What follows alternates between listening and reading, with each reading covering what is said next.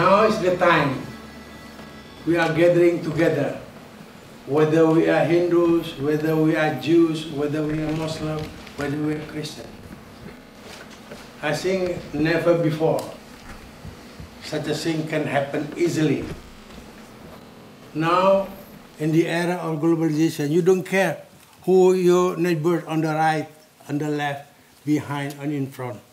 Muslim, Hindus, Christian, we are a human being.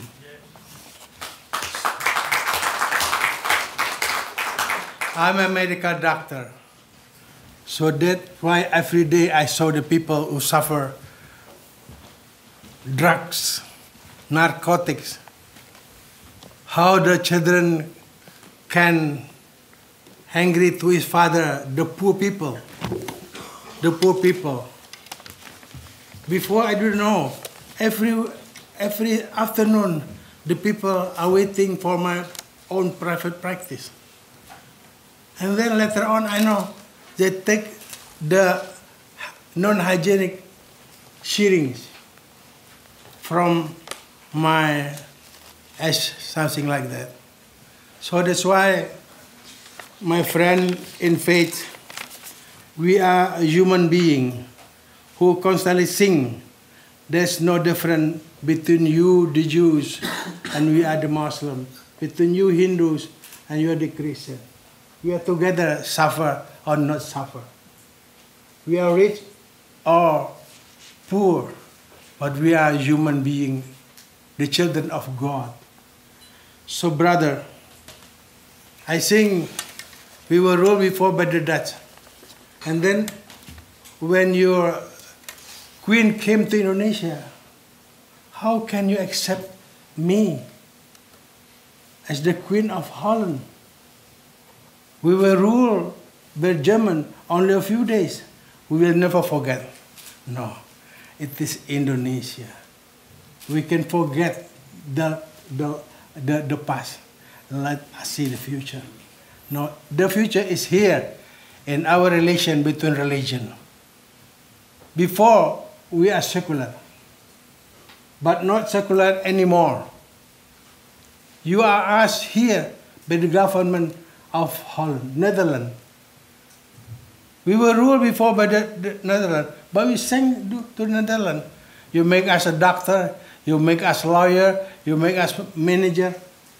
So that's why I do believe the time now is for cooperation between Muslim and Christian, between Jews and Hindus and Buddhists. In Indonesia, the older brother of us are Hindus and Buddhists. We call the older brother. Islam, Muslim are the younger brother. Although we are the big Muslim, 92%. But we call our Buddhist friend or Hindu friend as our older brother. You built Indonesia before. We continue to make Indonesia the fourth population in the world. 430 million. Consists of 2,000 islands, 2,000 ethnic groups, but we are speaking one national language. We are very fortunate from God.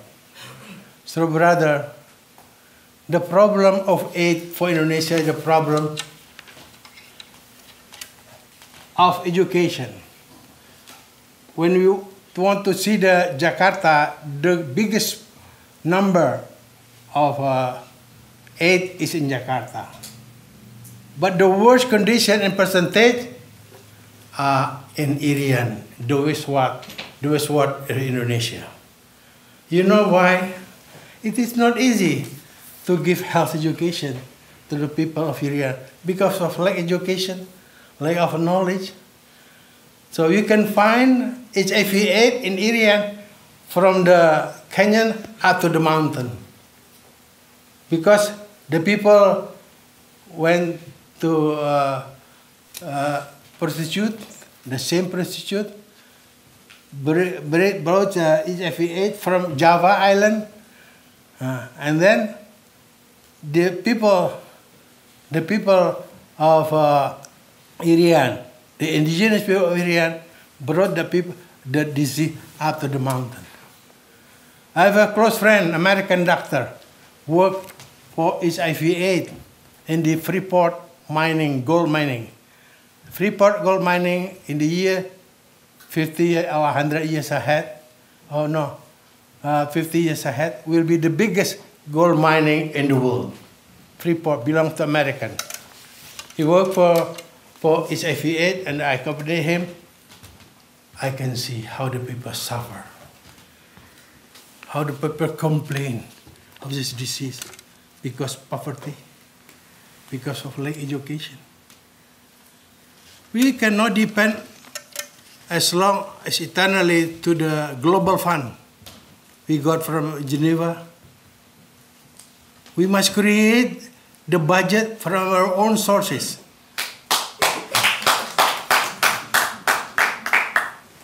The developing world must not eternally depend on the advanced world. I think the time has come now for working together, make a better life for our grandchildren, grandchildren. To your grandchildren, Hindus, Buddhists, Jews, Muslim. And here I asked to Sheikh Mustafa.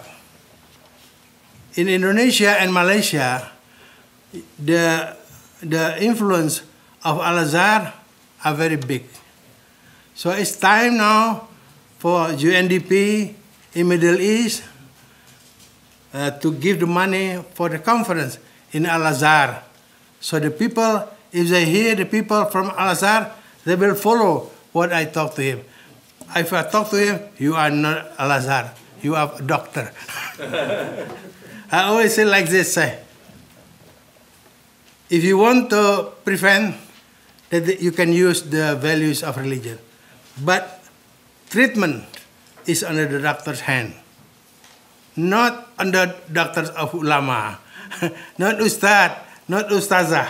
Yeah.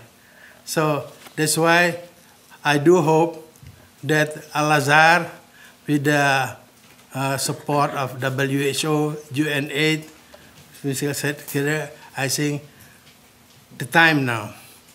Like, I don't know, 5 years before, Kardawi talked in that Coptic and Muslim are together there.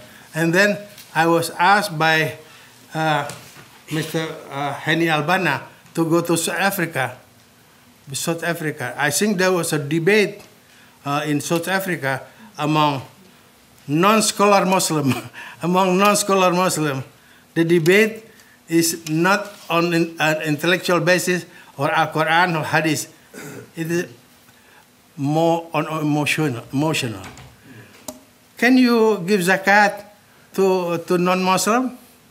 Everyone said, the politician, yes. The other, no. How can we, the non-intellectual Muslim, gather together with the people of Azhar? So that's why moderator, Rabbi Mohsen and Derek, I do thank for this opportunity to speak from Indonesia, from 700,000 mosques. I'm a chairman of 700,000 mosques. And the people of Indonesia, after China, India, and America, we are number 4.